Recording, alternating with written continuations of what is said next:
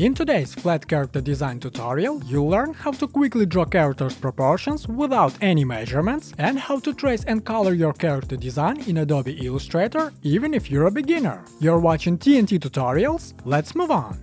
Standard human proportions usually look like this. We use the head size to make all measurements. It's not necessary to count the number of heads when creating your character, but it's worth remembering the most important points. The elbow in standard proportions is where the ribcage ends. If you look at my illustrations or any others, you'll see that most often any character's arm bends exactly where the ribcage ends. So we can draw any torso, and we can already know that right here we'll have an elbow. In standard proportions, the arm ends above the knee.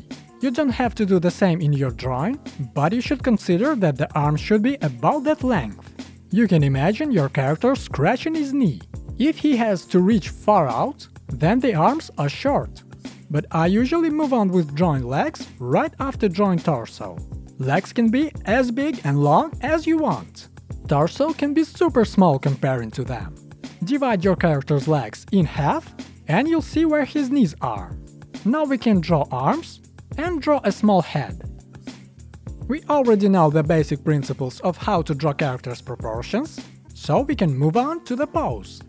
Everything's exactly the same here, we just need to rotate and move our character's limbs. I make a research of all possible photo references to draw clothes for my characters, so all I need is to simplify clothes for my character and add interesting patterns. By the way, I'm thinking of doing more tutorials where I can show you how to draw different poses and easily apply them to your own characters. Do you need such videos on how to draw poses? Let me know and we'll move on with tracing and coloring this character design. You can download this sketch and additional files for this tutorial on my Patreon. I usually trace with overlapping method. It's very fast, easy, and you're tracing only short lines one by one instead of tracing shapes. Also notice that I have a sketch layer and outlines layer. Select all lines and in Pathfinder hit Outline. Apply stroke width again, ungroup outlines, pick the lasso tool, select final anchor points and cut them. You can delete lines in the same way and pick a few points at once. Duplicate outlines layer and lock it. For this layer we'll use divide and we'll apply color to it.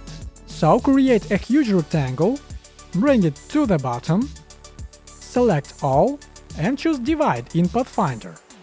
Ungroup these objects, delete unneeded, and then group needed objects to easily apply color later.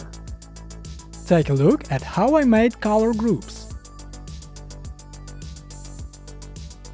Now we can simply apply colors. Don't forget to press thumbs up if you learned something new from this tutorial, and also subscribe so you don't miss more useful tutorials like this. This was TNT Tutorials, thank you for watching and see you in the next video!